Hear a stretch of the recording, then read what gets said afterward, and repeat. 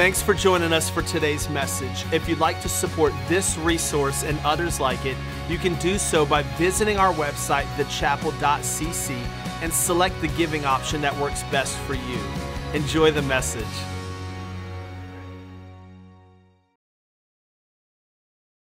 Take out your worship guide because I want to jump in for a little bit. We'll be here about 2.5 hours. Sit back just a little bit. I want to start a new series called Heart Smart. We spent a little bit, I was inspired Friday to move the service around a little bit because I just can't get enough of communion. So I want to change things up right now. It'll be good, but I want to leave you with one thought as we start this series. February historically is like the month of amore, is it not? Just a little bit of love. You gotta shift the hips. You see that? You gotta shift the hips a little bit. Amore. You know what I mean? His love is in the air in a week or so, right? There's going to be a lot of hearts floating around, maybe not that heart. Don't give a heart that looks like that to someone you love. It'd be weird, send a weird message. Listen, I want to talk about our hearts, and there's this thought that I want to make sure we get a 30,000-foot view of what this series is going to look at. And when we think about our heart, even in our culture, even in just our health, there are certain things that we need to be participating in to be heart smart, whether that's our nutrition, whether that's exercise, whatever those things are, how we take care of ourselves in what we intake, how we take care of ourselves on how we or don't physically exercise every day. There are attributes in our physical nature that give us a healthy heart. Well, there are also spiritual aspects of our spiritual heart. And for the next couple of weeks, we're going to go through these things about what it means to be heart smart. But there is this one idea that you have to get, that you got to get, otherwise the next couple of weeks it's not going to make any sense. It's just going to be, and I'm going to jump around because I want us to get to this. Here's Jesus speaking about the inside, about the heart.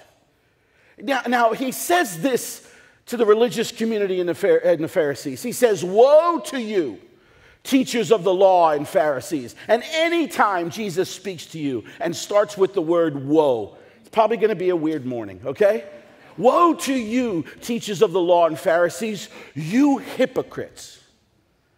See, sometimes I like this picture of Jesus because we often sometimes see him holding a lamb, petting a lamb's head, just like this, looking into your eyes, saying, "It's going to be okay, beloved. I love you, hallelujah." And there's nothing wrong with that picture, but it is one picture, not the defining picture. I prefer to see my Jesus like this, okay? You hypocrites. You hypocrites. See, what was happening is the religious community was believing at the time that the writings of the way, they didn't have all of the 66 canonized books. But what they did have, they didn't think it was enough. So they added all of these little extra things that you could do to present yourself worthy of God's love. Jesus is amped up. He's amped up. He doesn't like what's happening. They're starting to put on a show a little bit. Jesus says, "Woe to you, teachers of the law, Pharisees, you hypocrites. You clean the outside of the cup. You clean the outside of the cup and dish. You spend so much time on the things that are outside." In this context, it's cleaning the cup. But I would argue that we spend a lot of time preoccupied and thinking about things on the outside, what people say, what people do, their opinions, their thoughts. One of the worst things social media has done is given somebody or everybody a false idea that their thoughts are important. And so what happens is, here's Jesus, just a general principle. You hypocrite. You're so enamored. You're so driven by what's happening on the outside. You're so preoccupied with it. It's actually become a little bit of a show. Don't you know that you spend so much time cleaning the outside of the cup and dish, but inside you are full of greed and self-indulgence? So there's a little bit of a weirdness here. It's a little wonky. On the outside, you're trying to have people believe certain things, but you're so occupied with the outside and how things are that you're forgetting, you're neglecting the more important things. And then he talks about the inside in a way that is so counterintuitive to the way culture and society is today. He says, don't you know you're blind? You blind Pharisee. First, not Tuesday, not fourth, not fifth, not on Thursday. First, before anything else, first clean the inside of the cup and dish, and then the outside will be clean also. You're spending way too much time looking about what everybody's doing, what everybody's saying, what everybody thinks, that you're forgetting about the heart. We love people with heart, don't we? We love people with passion and with heart and with chutzpah. Nobody likes an athlete that makes $55 million a year and walks around like he just got out of bed. Amen? Right? I want to see a guy sweat. I want to see a guy in the weight room. I want to see a guy take somebody's head off in football. I want to see somebody hit a ball 435 feet. Then I'll feel good about you making $55 million. But when you walk around like, I don't care. What Jesus is saying here is you're occupied too much with the outside. Don't you know that you clean the inside? The inside is what dictates what happens on the outside. We typically in culture say this, well, the reason why they said that, the reason why they acted like that, because so-and-so said this and so-and-so did that. We use other people's nastiness, anger, bitterness, rage. We use other people's impatience as a crutch and an excuse for us to act a certain way. Oh, but Jesus turns around and says, no, you don't get to do that if you're a believer and follower. What you have to understand is heart smart. Heart smart means you live an inside-out life. If you're terse and angry, if you're bitter, if you're negative Nancy, if you never look, the glass is always half empty, if you always got something bad to say, if you do nothing but just criticize everybody, it's not because of people on the outside, it's because something got inside you that shouldn't have got in. That's the problem. And so all of a sudden, when you start talking about heart smart, being smart, we have to understand as believers and followers that we don't get to say, I said that because they said, I do that because they did. We don't get to do that. Because in God's economy, what shapes the words on your lips and the behavior of your hands is what got into your heart. It's why the Bible refers to the heart as the wellspring of life. It doesn't mean that we don't create space with toxic people. It doesn't mean that we don't keep a healthy distance from certain people that rub us the wrong way or act a certain way. No. But you just can't. I was talking to someone the other day, and it was early. It was early in the morning. It was 10:30. No, it was early in the morning. I got up and went over here to get some coffee. And the guy in front of me was in line. I didn't recognize him. I told him, tune in. He doesn't go to this church anymore. I said, tune in because I'm going to talk bad about you. So I won't say his name because that would be weird. Hopefully he was watching online. Good morning, Steve. So the idea is, I was just standing with him and I go, hey, man, hello. I just say, hey. And he goes, you don't remember me, do you? Unless your face was in the post office, I don't know. I said, no. And I said, do you go to the chapel? No, I don't go anymore. I was like, oh, okay. Now listen, it's early, and I've had coffee, but Jesus don't kick in till about 10. You know what I mean? So I say, oh, okay. He goes, how's the church going? I go, it's going good. It's going good. Ready? He goes, how's the money flowing?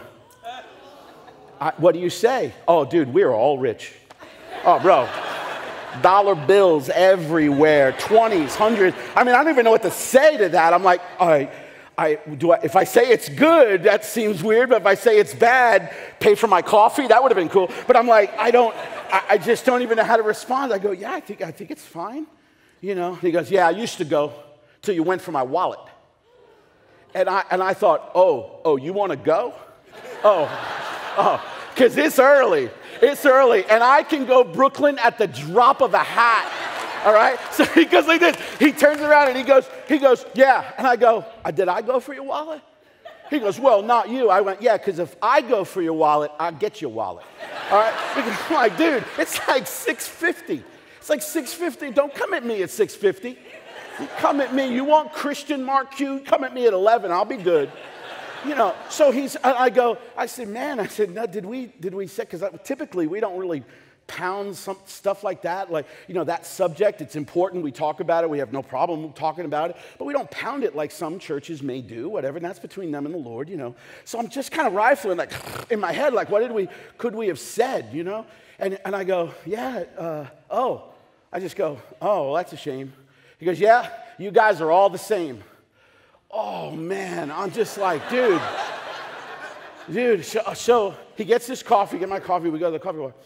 And I said, hey, man, what got in you? He goes, what? But he said it like we were going to fight. And I'm like, bro, we can fight. I literally have no problem wrestling with you in the concrete. I don't. I go, what got in you? He goes, what do you mean? I go, why are you so mean? Literally, why are you so mean? He goes, and he went into this story about a place he went, and let me tell you, I have a lot of these conversations in town.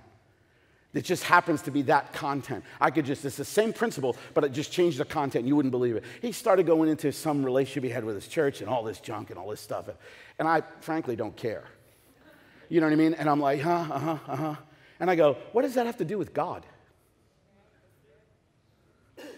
See, someone else's unhealthiness and dysfunction got inside you, and it is stealing what God wants to do in you and through you and in your family. Now, how stupid is that? That's what I told him. What does that have to do with God? Of course they said that. Of course they did that. Not to exonerate them or make it like it's okay. No. But to go, we're flawed. It's why we need a Savior. It's why we need a rabbi. It's why we need a Lord. I said, but what does that have to do with you? Something got in. It festered. Something got in his heart. It took a root. And now it's shaping his words and his actions. The key is his unhealthy interaction is not to let that into mine. See, the key is that unhealthiness, that bad perspective. See, the key for the believer and follower is, I see that coming. See, being heart smart is knowing the right things to get let in and the right things to keep out. See, the idea there, because it's not his deal, is not to let that get in here. And if all I am is concerned about the outside, if all I am is concerned about what's going, I neglect the more important thing. What's going on inside? What's happening? Because apparently in the economy of Jesus, my words and my behavior are shaped by what got in my heart. And for the next couple of weeks, we're gonna work on heart smart. We're gonna work on how do we have a healthy heart? What are those things? What are those attributes? Just like in our health life, in our everyday life, in our natural life, there are things that we can do where there are things, because apparently that's where it all starts. See, I want to make sure you get this. The religious community, culture, and society are occupied with the way things look. Jesus is occupied with the way things live. See, they're occupied with the look and the vibe and everybody else and what they're doing, what they're saying, and all the outside. Jesus is like, you're too occupied with the look. Let me tell you what I'm about. I'm about with the way how you live. I'm occupied with the way you live. You want to live the best? You want to live the way I created you to live? Woo! One thing we got to take care of is your heart. Let's check that thing out first. Amen? I got some really like killer stuff. Look at all this. Look, that's like really good. It's really, really good. Woo, look at that one. Woo, look at that one. Look at that. Oh. Yeah, just not yet. Not yet. We had an incredible time of communion. Incredible time as a community together. Let's stand together. As we're standing, don't forget as you leave today, we're launching our international missions trips. All of them throughout the year. They're on the outside, right outside the front doors. Stop by, pick up a little printout of all the information. Our prayer team will be on the sides to pray for you for anything at all you need in your life. I feel like, bow your heads. I want to say a blessing over you because God's going to change people's lives and families in the next couple of weeks, not because of us being together, but because it's His voice through His word. Amen? May the God who is immeasurably able to do more than you could ever ask or imagine, may He bless you. May He watch over you. May He guide your steps. May the peace that passes all understanding rest on your mind and in your heart. May the power of His Spirit enable you to do more than you could ever imagine. May you be found in the house of the Lord. In Jesus' name, amen.